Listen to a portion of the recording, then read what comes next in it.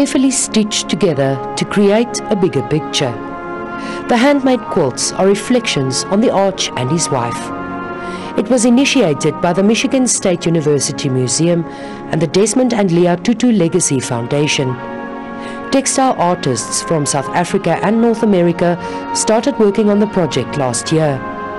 It depicts the Tutus as an unbreakable unit, but also shows the sorrow of the horrors they fought. Above all, the exhibition speaks of love.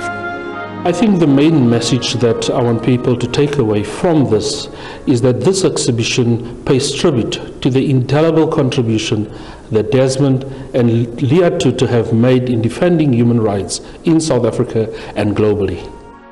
Tutu has said of the project that quilting reflects the essence of human life, our interdependence, and without each other, without love, we become unstitched.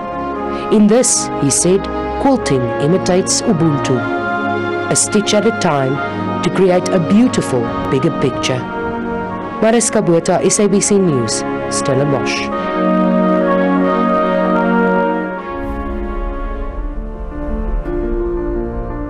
Love is universal.